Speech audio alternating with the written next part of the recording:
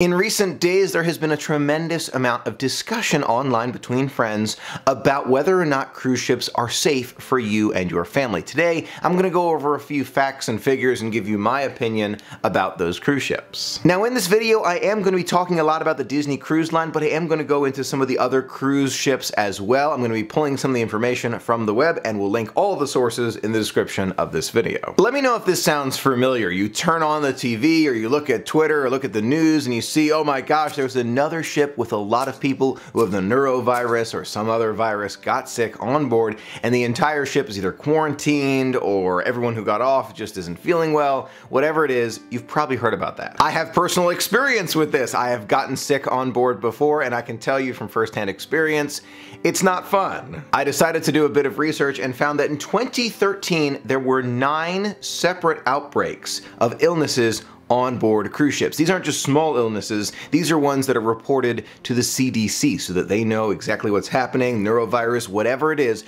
large-scale illnesses on board in 1 year. When I first saw that, I was thinking to myself, oh my gosh, maybe I've underestimated this, maybe more people get sick on board than I realized, but then I took a look at the number of cruisers and the number of different cruise lines in the United States alone. And in 2013, 16.7 million cruise passengers were on board. That's 1 year. That's 2013 alone, over 16 million passengers. So that makes your chance of getting sick less than 1 in 14,000. From what I've read, the reason why it becomes such an issue is because cruise ships are close quarters. If no one on board is sick to begin with, and the chance of someone getting sick is really low because you don't have any illnesses on board and no one else is getting on board. Once you stop at an island, that's a separate story, totally separate issue there. But if everyone on board is well, are you really gonna get sick? Tough to know. Now, how do we know about all these figures? Luckily, the CDC requires that if there's any gastrointestinal illnesses on board, it be reported every time they port in,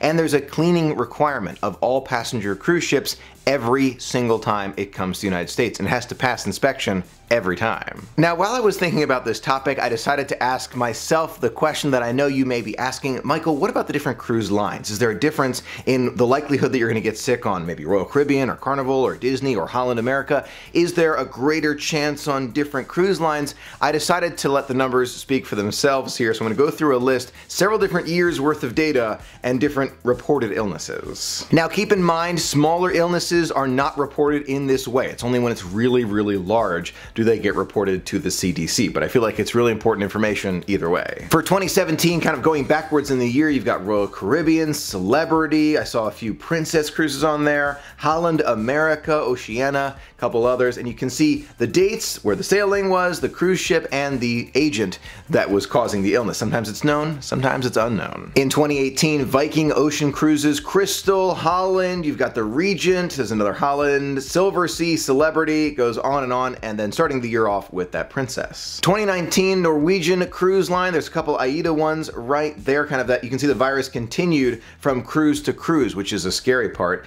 Carnival, you've got Oceania, Princess, Viking, and Royal Caribbean again. In 2020 so far, we've got the Princess cruise ships, Holland America, and a recent Royal Caribbean one with that neurovirus. Now, I know this information is a little bit scary to see, but I gotta tell you, I'm really glad that we have access to it. Again, I am linking it in the description of this video so you can take a look at it yourself. And it's good to know different cruise lines sometimes by the years have different viruses go through. Sometimes they're more aggressive, sometimes they're less aggressive, kind of affecting more or less people. Tough to know, but it's good to see that this list exists. Now, you may be asking yourself, Michael, has Disney Cruise Line ever been affected? Yes, they have. I found it in 2016, the Disney Wonder, from April 27th to May 1st, had the neurovirus on board. So no cruise line is exempt from illness on board, but it goes to show it's been several years since Disney Cruise Line had an outbreak like this. Now, what does all of this data mean? Does it mean that one cruise line is far safer than other cruise lines, or maybe you are less likely to get sick on some of those cruise ships that aren't on this list as frequently? I'll let you decide that for yourself. But if you look at this list, for example, and remember on our most recent cruise, I caught the flu in January on board the Disney cruise ship. So for me, it's not on this list. Even though I was sick, I was affected, it was not on this list. So take this information with, a little bit of a grain of salt there. It's good to know, it is good to know,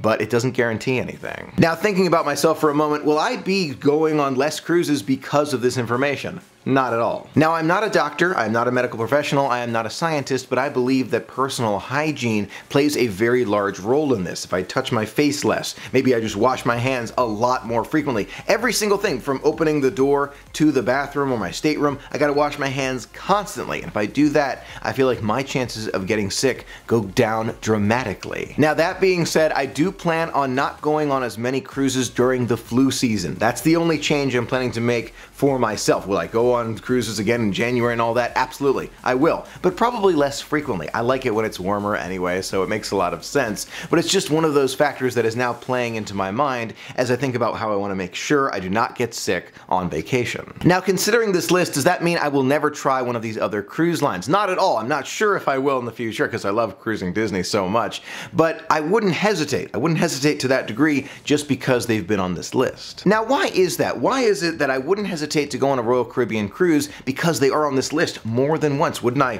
feel like, oh my gosh, I don't want to get sick, I might get sick on Royal Caribbean? Not at all. It comes down to those numbers. Disney Cruise Line has 4 ships at the time of filming, 3 in order we know about, but only 4 at the moment. Royal Caribbean, on the other hand, has 26 cruise ships in operation today, and 6 more on order. So your chances of getting sick, of course, you're gonna have more people, so more chances. The fact that they only have it, listed once or twice that the people get sick or norovirus on 26 different cruise ships throughout the entire year, in my opinion, is pretty good. When it comes to personal hygiene and staying well on board, I recommend those personal hygiene tricks. Washing your hands, keep your hands away from your face. I feel like that's gonna go a long way to keep you well on vacation. I can tell you from experience, getting sick on board a cruise is not fun, not even close, just because you wanna be able to remember all of those magical moments. And when you've got a fever, you're coughing, or you're feeling really ill, you're not gonna be able to remember those moments, and they probably won't be magical because you won't be feeling well. So staying well